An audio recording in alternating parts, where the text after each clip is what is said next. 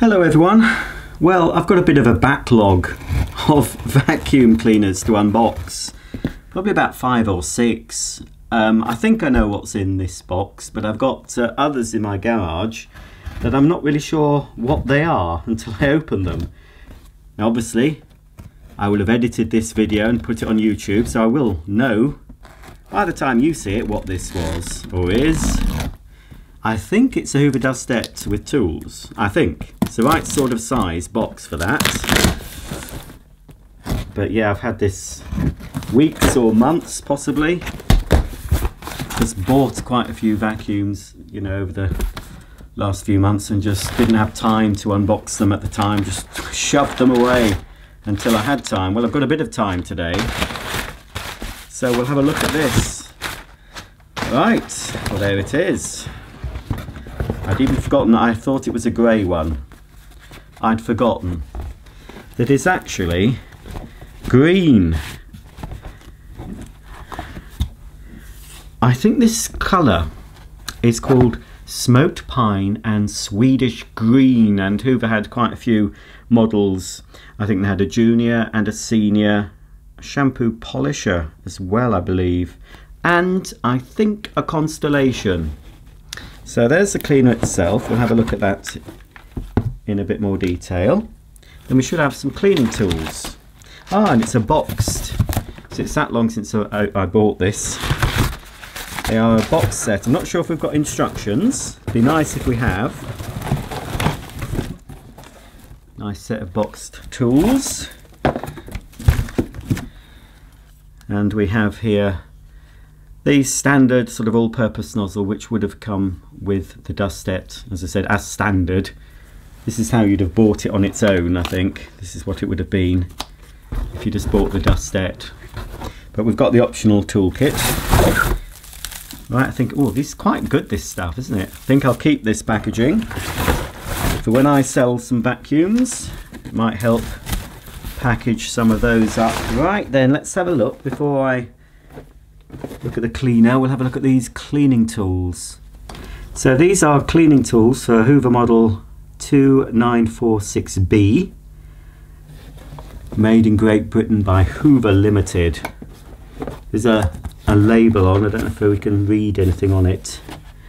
It was from Cole Brothers in Sheffield, a branch of the John Lewis Partnership. There is some writing. It's very hard, it's worn off. Written in pen, it's probably the name of the person. And there is a date, but it's very hard to see. That's a shame. I think this is probably from the 60s.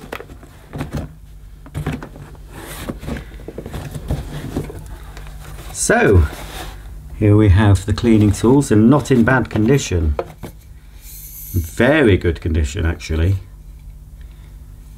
We've got the wand, which you can fit directly to the cleaner if you want, or of course onto the hose, which is included in this toolkit. And again, lovely, hardly used condition there. Just needs a bit of a clean. Crevice tool, complete with the pip fitting intact, and the Hoover roundel printed on there. Then we've got lovely soft dusting brush, a bit distorted those brushes, but not very. Been in a box a long time, I expect. But again, that will clean up very nicely. Then we have an all-purpose brush. I think this is the most used. I think possibly this was used, I have to be careful now, that does swivel. I did make the mistake of trying to swivel one of these once by putting it on an extension wand, and I ended up breaking the pip off. But that should, if you can just see that the pip isn't quite central, it does mean that this does rotate. I'll soak that in some soapy water. That's got the most use. That'll take a while to pick all the muck out of that. But yeah, I think that's been used directly on the machine rather than on the tools, I expect. Because we have very short, flexible hose, but ideal for the car. But the same, it's a full-sized handle, same size you'd get with upright cleaning tools or cylinder models. And we've got, it's just so well made, flexible double stretch hose that plugs into the cleaner that end. So again, just a bit of a clean, that's in excellent condition. And finally, well, there's two things actually. We actually have in the box, which I remember seeing on the listing, the rating sticker, which I'll have to try and stick back onto the cleaner. We'll have a look at that in a minute. And last but not least, this is the carry strap. I'm not sure if this should have instructions. I'll have to go back and look at my eBay account. I might have the instructions. I think I have got the instructions for one of these models anyway.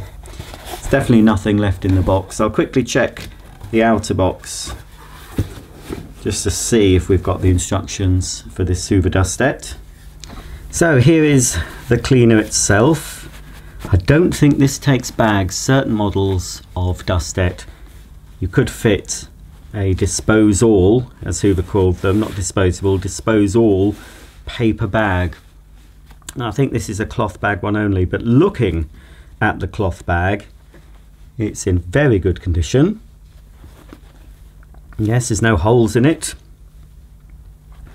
We've got what appears or feels like a Bakelite handle. Bakelite was a sort of an early form of plastic. It's got that sort of look and feel about it. And we've got a slide on-off switch, clearly marked off. Slide it back to switch the cleaner on. The only thing wrong with this, and I think I've got another one, possibly not in black, the cord protector grommet has perished, as you can see. The cord does seem to be original. It's a sort of a off-white or taupey colour, but it's a ribbed cord. And if you want to see the plug, let's have a look at the plug, which is an ever-ready. And obviously, whether it's age appropriate, I don't know, but it is an older plug because there's no insulated live and neutral pin. And it says made in England on it. I wonder what fuse they've put in, because 13 amp for this is a bit high. It's only got, well, we'll see what wattage the motor is if I can read the rating sticker.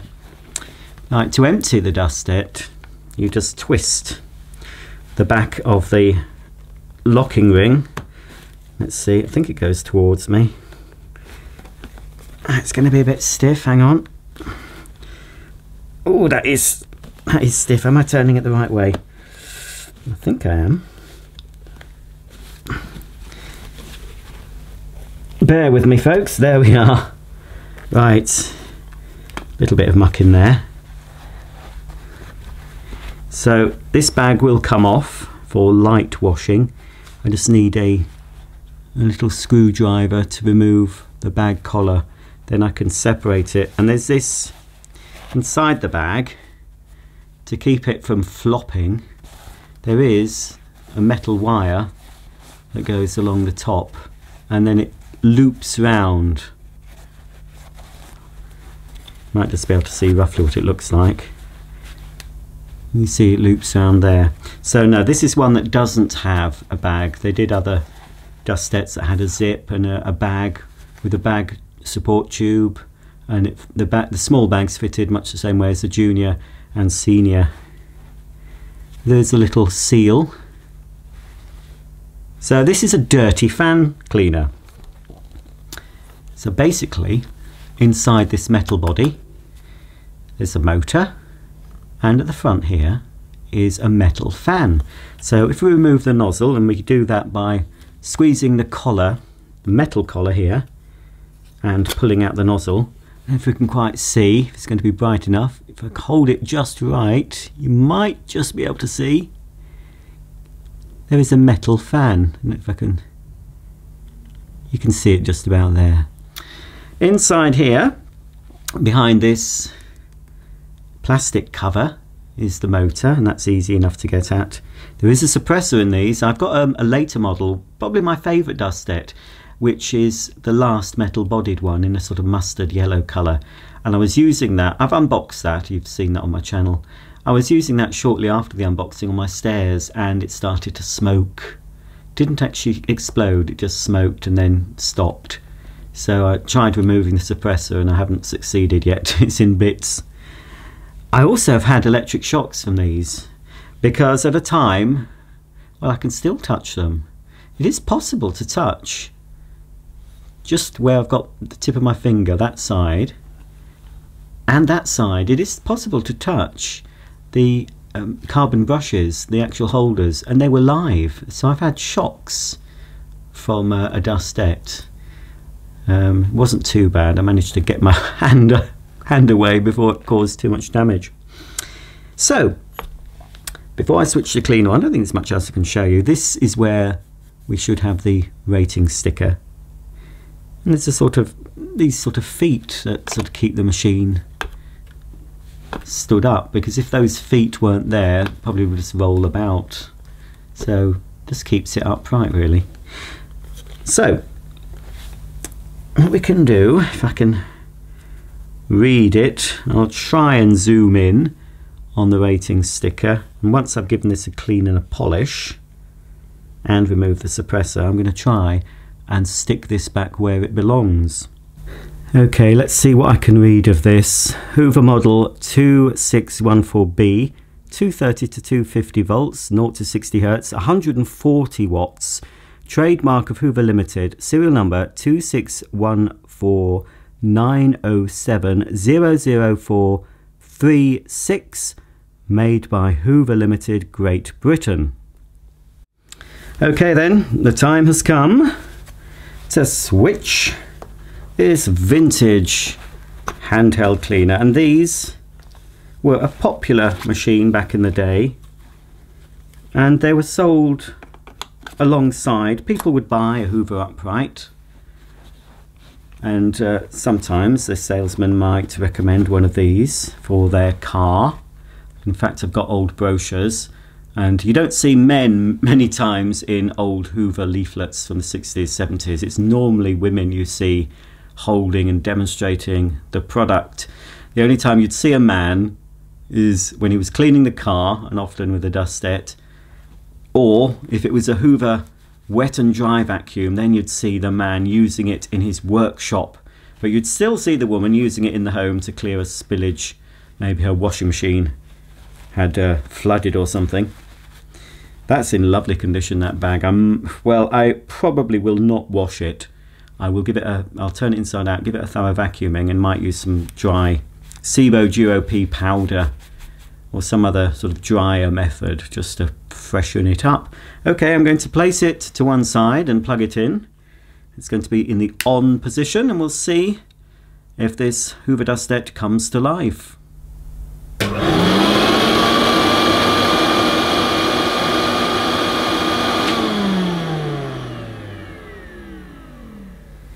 Well, that sounds very nice, I must say. Let's turn it off. And I'll turn it back on at the wall. I'm always much more wary of metal-bodied vacuums than I am of plastic-bodied ones, so using the back of my hand, I'm just going to see. I should use a mains tester. Right, that's not live. That's not live. It seemed to work. Shall we try it again? The bag certainly blew up very nicely.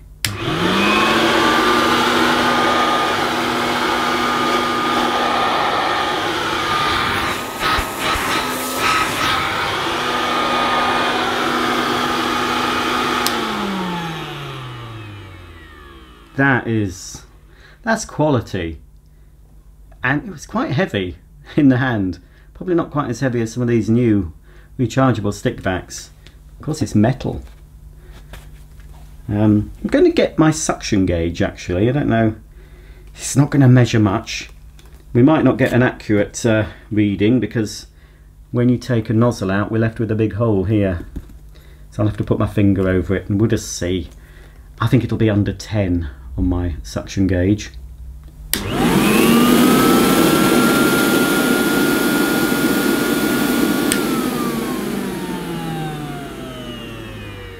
Well, that wasn't a bad guess, actually. It was just under 10.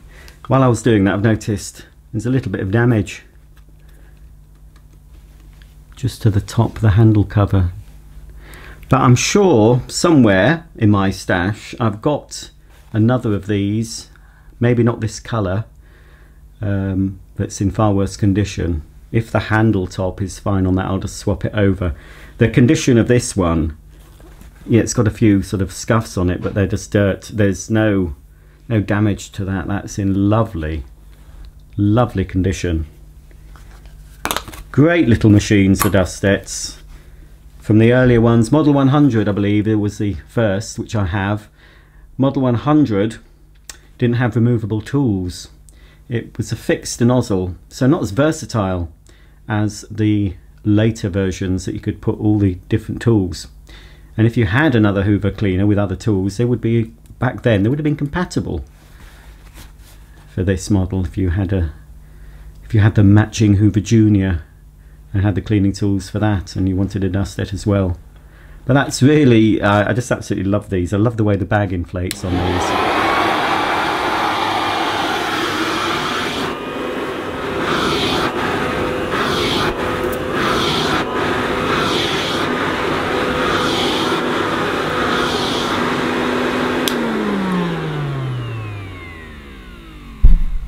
Still a bit wary of this cleaner because of the suppressor, the ticking time bomb. Let's see what it's like with a hose. So with the hose attached, you could put the cleaner down and then pop the accessory, whichever accessory you want to use. There we are. Onto the end. We can hold it. It is very short, the hose.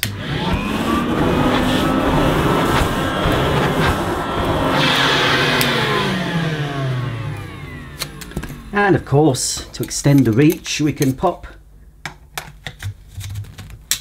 the wand on, and then if we want, we can pop a different nozzle onto the end, the all-purpose brush.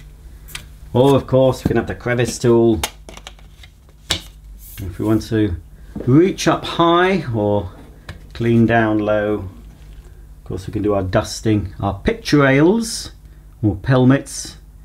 We can attach the wand. Of course you can use the wand in another way. If we take it off the hose and remove the hose, you can pop the wand directly on the cleaner like that. And if you had an extra wand, you could use it like a stick vacuum if you had a floor nozzle. Yes. I'll just pop down a little bit of dirt, shall I? I'll put the hose on because I like using it with the hose.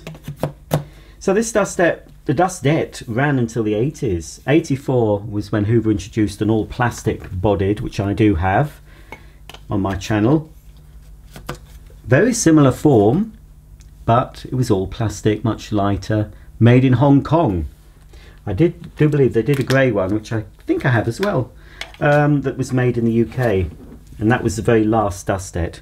Now, from old school technology to the latest cordless, and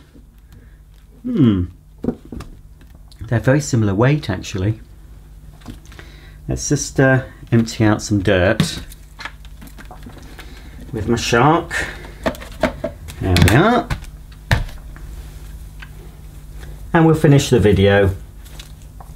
What's that? Clean up this mess. Ooh, this smells, this muck. Lots of dog hairs in here, isn't there? We'll finish the video by cleaning this up with my old Hoover Dustette.